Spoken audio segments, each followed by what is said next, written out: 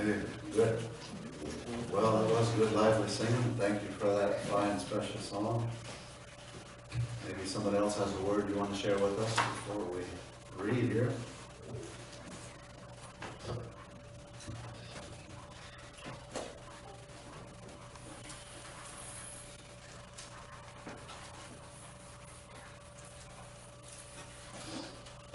In your Bible, in the book of Revelation,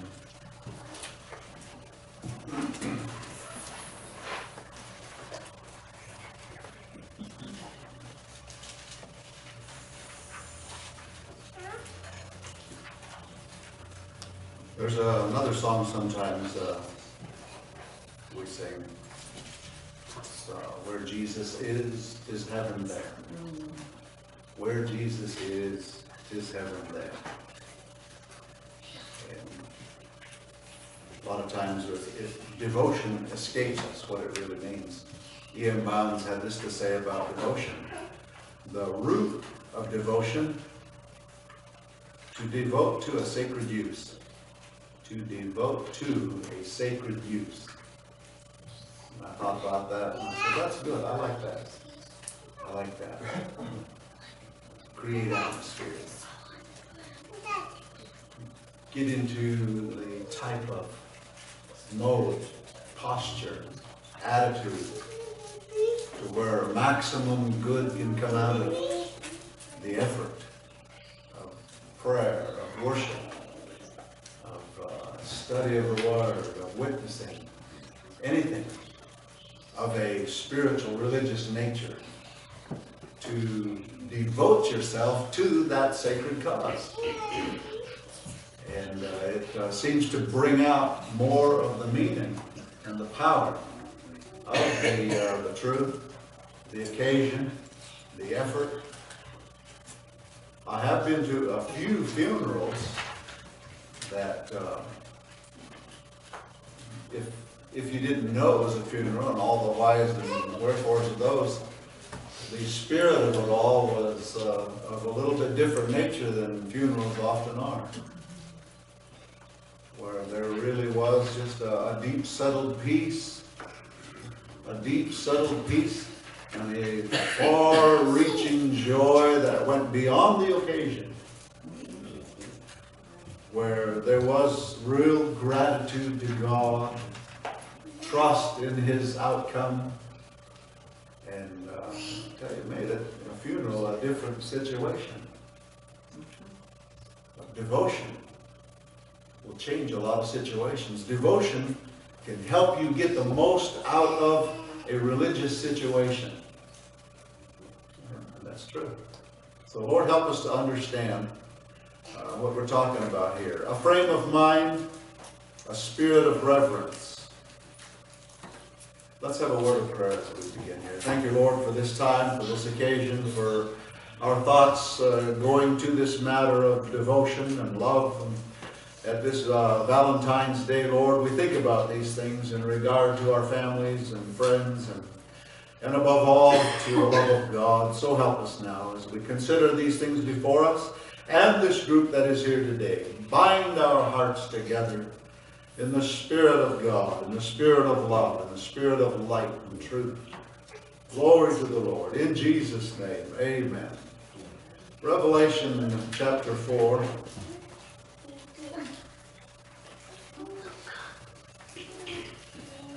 And this vision here of the heavenlies, and I just took out this one verse here,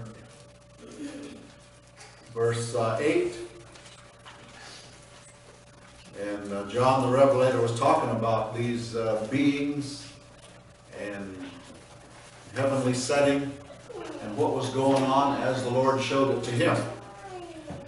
And the four beasts had each of them 6 wings about him, and they were full of eyes within,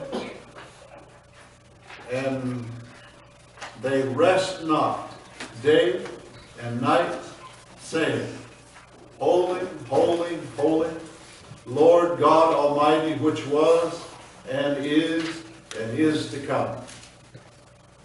Now, if you think about that a little bit, in the eternal realm, there's these beings, and they don't rest. They just are in awe of the presence that they are in. And for a long time, you know, I kind of thought, well, that's kind of their job, isn't it? I'm a little more simpler about a lot of things, so I've read that scripture a lot of times too, through the years, and I just kind of figured angels had jobs to do, and they did those jobs unquestioningly, with their whole being. They didn't balk at anything, they just went and did them. And so, when the author I was reading brought this out, that these beings are doing what they're doing because of the inspiration they have received being in the presence of God. Now that threw it in a different light in my thinking as I thought about this. So what? They rest not day or night. That day or night business was for our understanding. Not that it's ever nighttime in heaven, but that we measure time, that we start to understand what was going on here. They don't rest, regardless of what's going on. The awe, the power, the presence, the glory, and the light of God Himself is so inspirational, so mighty, that these beings don't rest. They just cry and praise on and on and on. So bound and full, so overflowing, so inspired. I thought, boy, Lord help me. I don't know if I could put up with that. No, you can't. In physical, you can't. That's why you're going to have a new body in the end. If you make eternal life your home, you will have to have a new body that can take those kind of stresses and durations and inspirations. Amen. That kind of devotion needs to speak something to us. That frame of mind, that spirit of reverence. We use terms like being in awe of something. When was the last time you were truly in awe of something? Anything? Well, that's happened numerous times where I've just been awestruck. No words, couldn't describe it. It was just amazing. Grand Canyon, the rim of the Grand Canyon was one of them. The base of the Twin Towers, while they were still standing anyway, was another tremendous experience. By the bay, next to the Pacific Ocean, standing on a mountain looking out across 200 miles of expanse to Denali. Just awesome. Many great awesome things that just to stand there, you just, this is more than what I can describe. Inspiration like that. Now, this is Valentine's Day. Are you inspired like that about your loved ones? Yes. Is devotion like that for you, for anything? Lord has to help us here to understand this matter of devotion so that we can begin to maximize our opportunities. I've been married long enough to know that my chances of getting help with anything from my mate are much better if I create good atmosphere. That's right. Come in kicking doors and stomping mud and pitching things here and there and creating big messes that I don't clean up and grumping around. They don't create any kind of atmosphere, but what's going to bounce back and bite you. Much better to come in with a smile and some kind words and even lend a helping hand and begin to shine things up a little bit and get in there and pitch in and help with a few things and pitch a few comments that are good, positive ones. Start to lift a little bit. I found out that the mood and atmosphere and attitude and a lot of things start to change and lift and strengthen. And cooperation increases. And my word, it doesn't take much to do that. It really doesn't take much to do that for one another. We could do that for one another, not just our mates. Amen. If you're like me, you're pretty crude and rude and unattractive when you got started in marriage. But if you don't learn real fast, you probably don't stay married very long. If you don't learn. You got to learn. You got to learn this matter of devotion. What it means. What it requires. How to enjoy. How to give. How to give. How to lift. How to enhance, how to build, develop. Lord, help us. The worship should be like this, like being in awe. There should be a reverential fear. There should be an attitude in us that just somehow is not able to grasp the one whom we are seeking. I learned as a boy about this matter of reverence. We'd go to church, and I and my brother would start cutting up, and Dad was kind of a stickler for some of these kind of things. He'd shut us right down, straighten us up, and haul us out if necessary.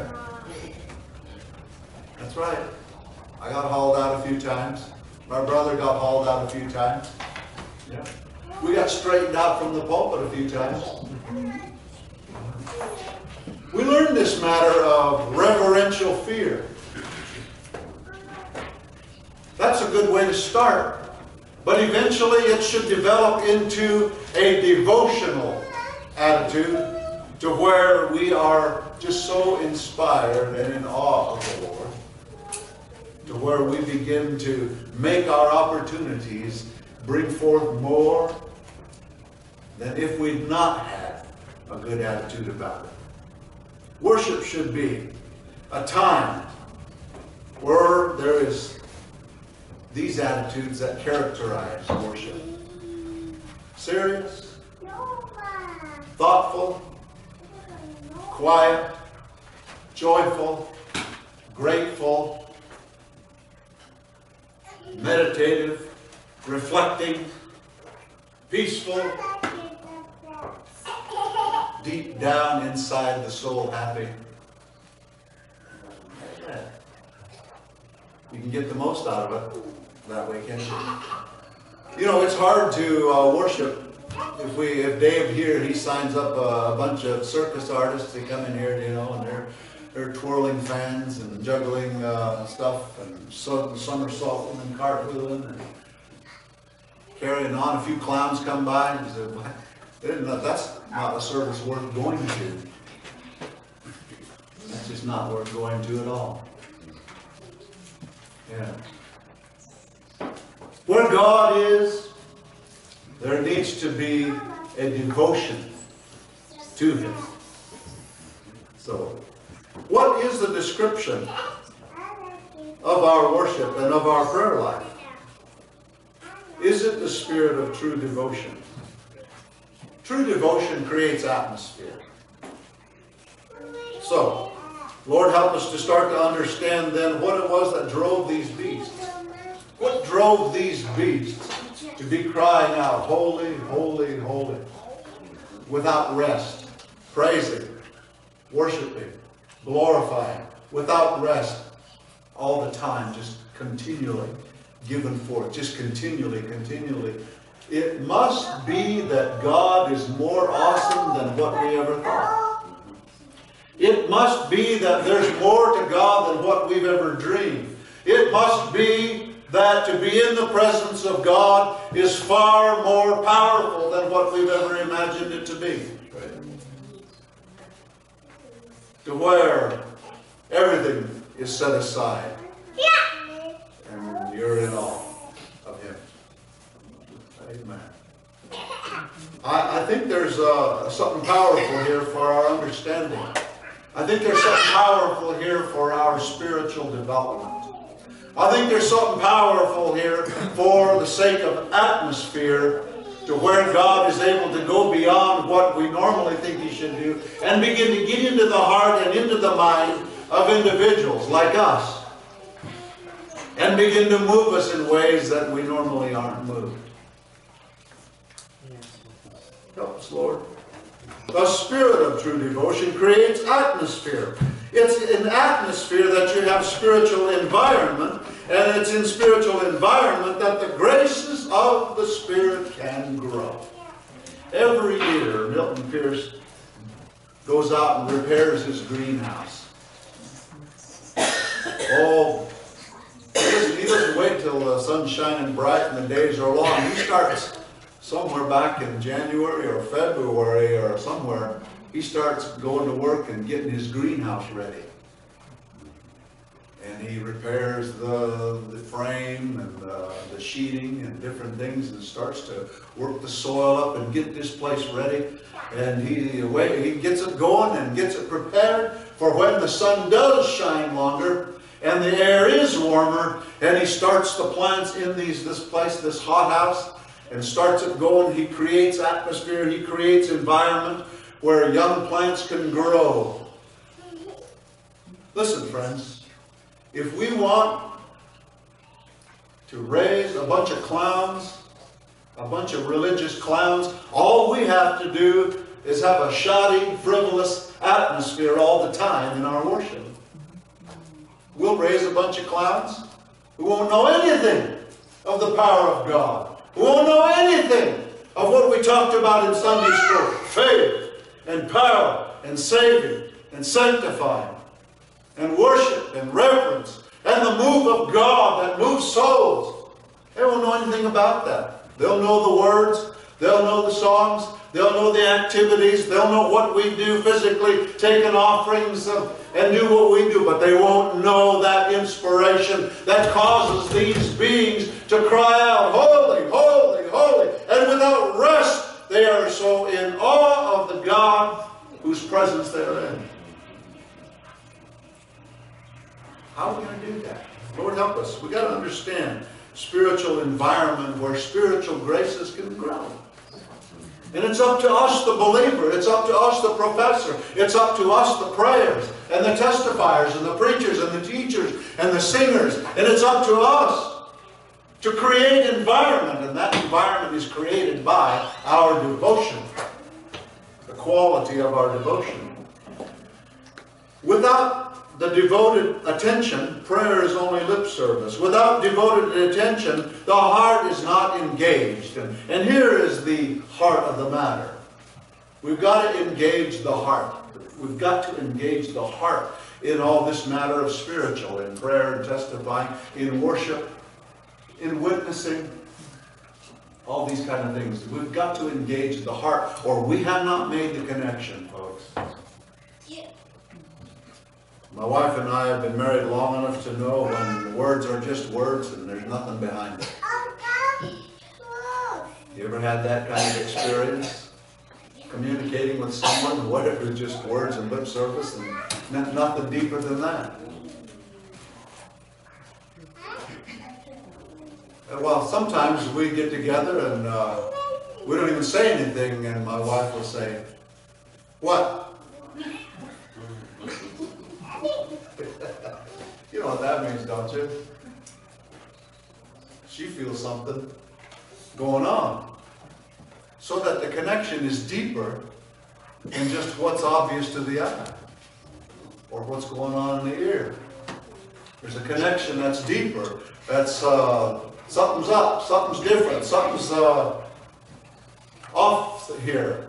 What? Wow. You say, "What do you mean what?" You know what. "Oh, I had such and such happen. I had such and such not go right. I just got word from someone." Yeah, there is something, isn't there? Heart is engaged. Amen. You know, this matter of faith we were talking about, I had a good discussion in Sunday school about faith.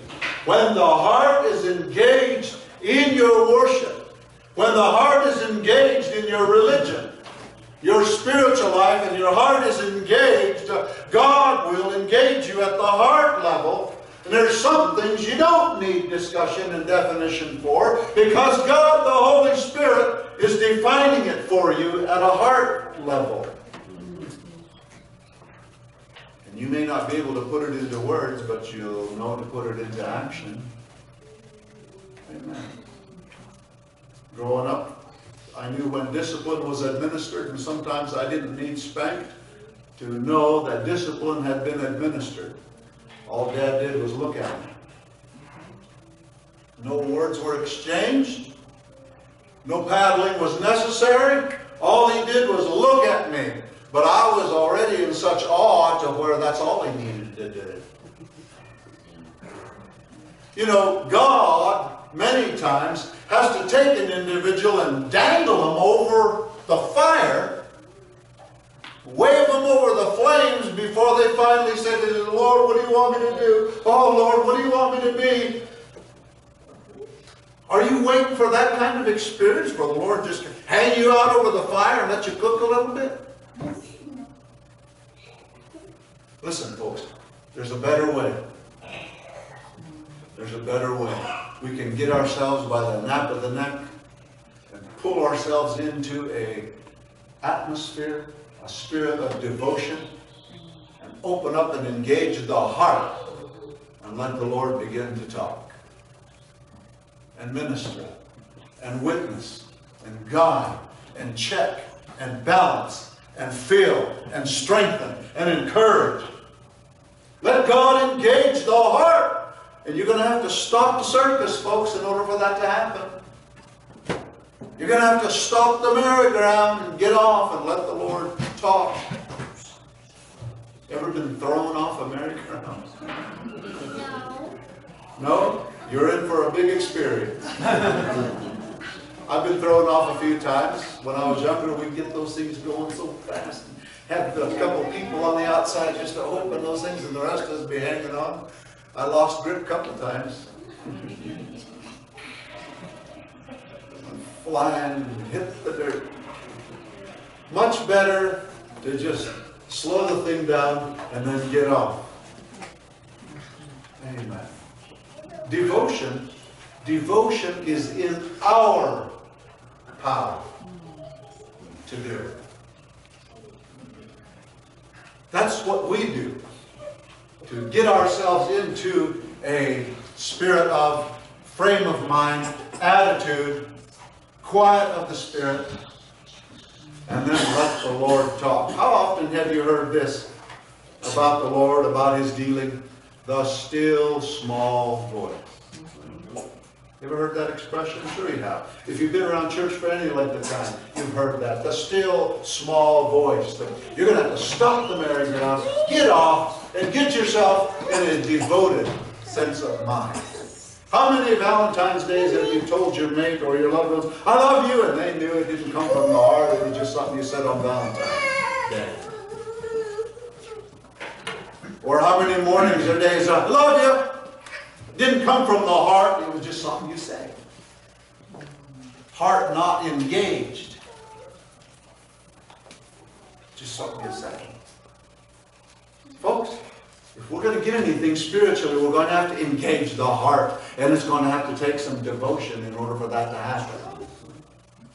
So, stop the circus, stop the merry-go-round, get off, and start giving God the kind of quality, time, and atmosphere and ear that He can engage your heart with what He's trying to get across. Help us, Lord. Without the devoted attention, prayer is only lip service. Without heart engagement, we must get deeper than just the religious performance. We've been talking about this in a variety of ways over the span of some months. We've got to get past the religious performance. We're doing the religious performance good. You look good and smell good and you smile good and on and on and on. But folks, is your heart engaged in Him? to where he can, in the still small voice, say, I love you. This is the way. Walk in it.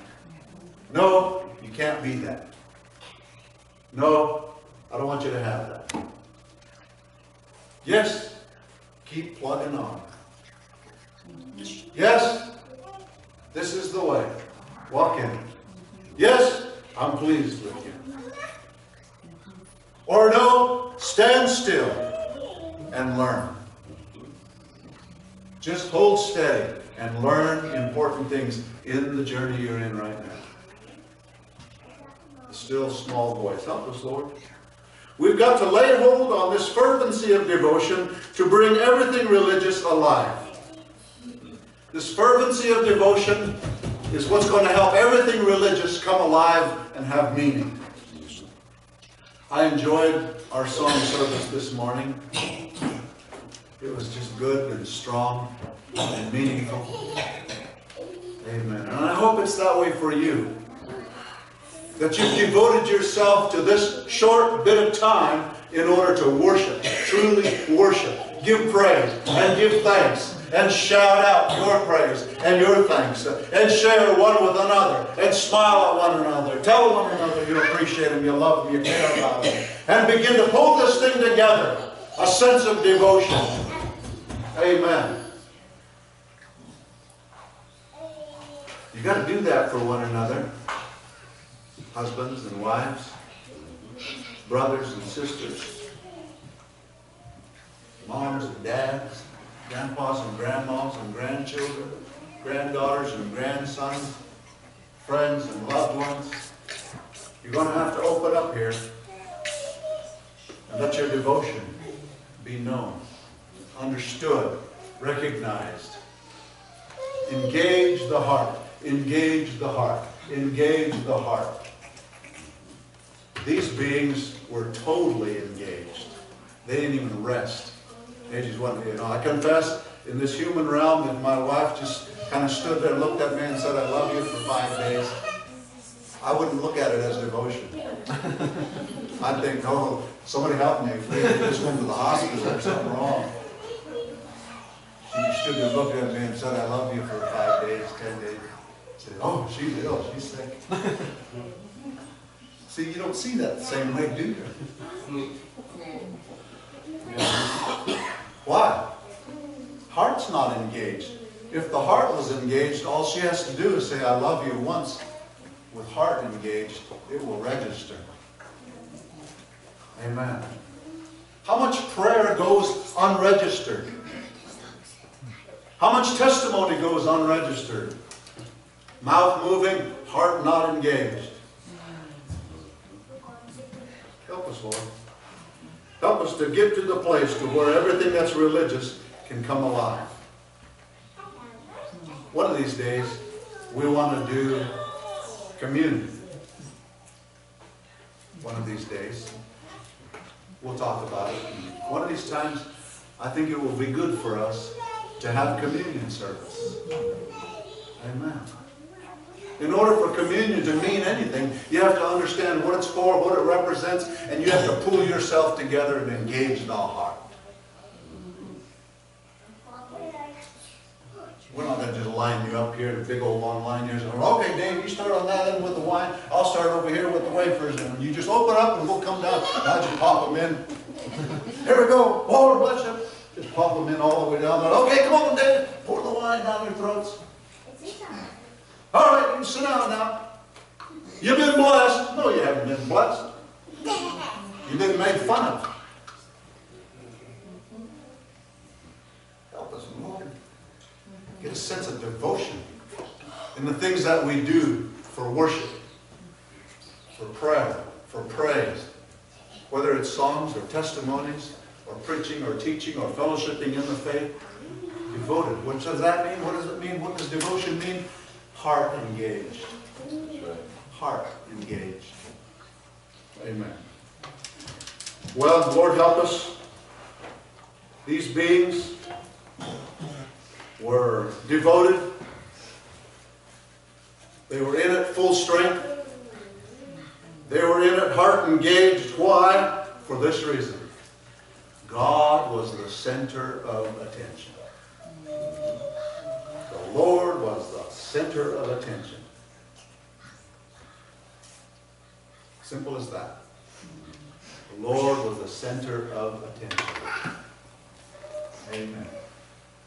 Valentine's Day is more special when you become the center of attention for one another. Even if it's just 10 seconds.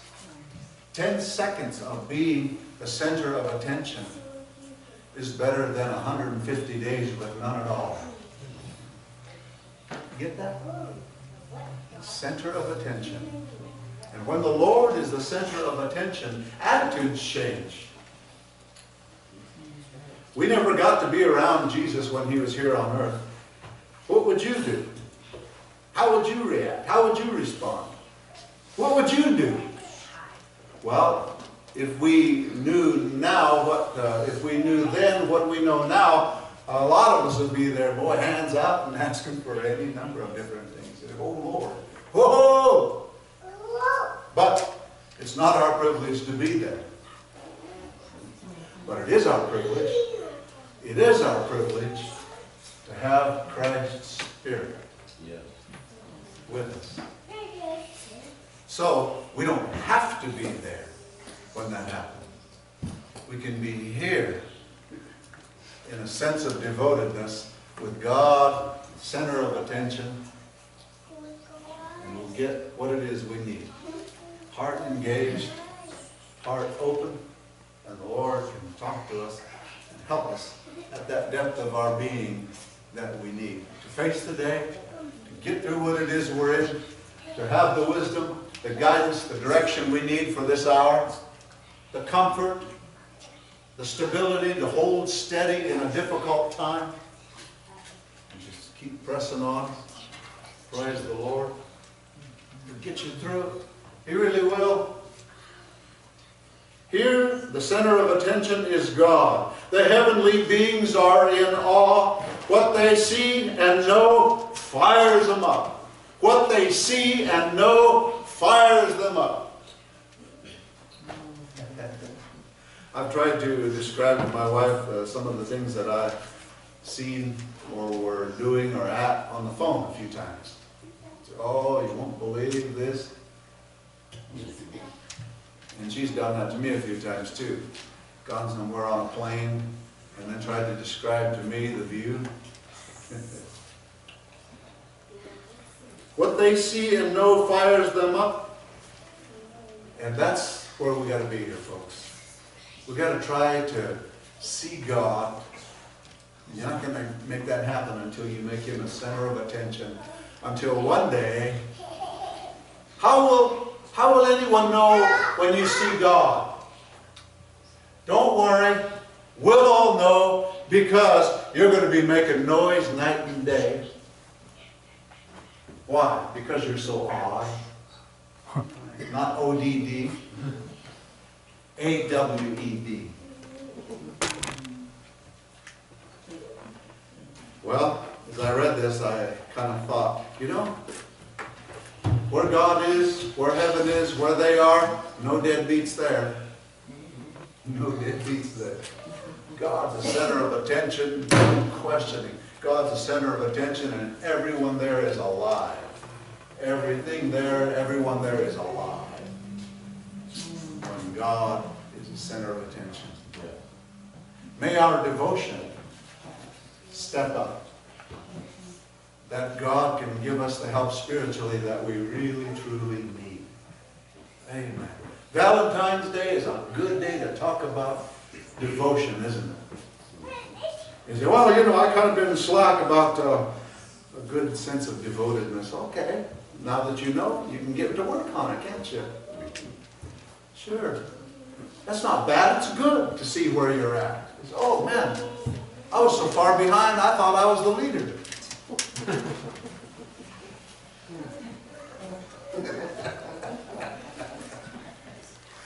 It's not a matter of me. I'm not enjoying it. I got to catch up.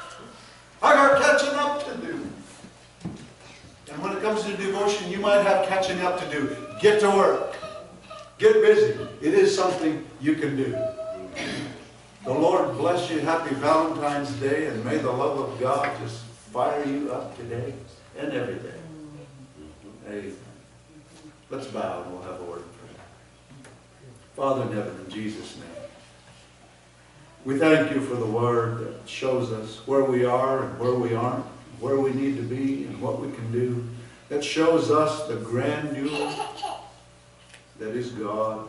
Lord, we fall so short in understanding, but nevertheless, we keep reaching, we keep seeking, we keep praying, we keep praising. We're going to keep on pressing on, Lord, by your grace and mercy.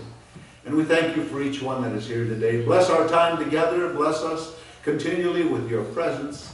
In Jesus' name, amen. Amen. The Lord bless you.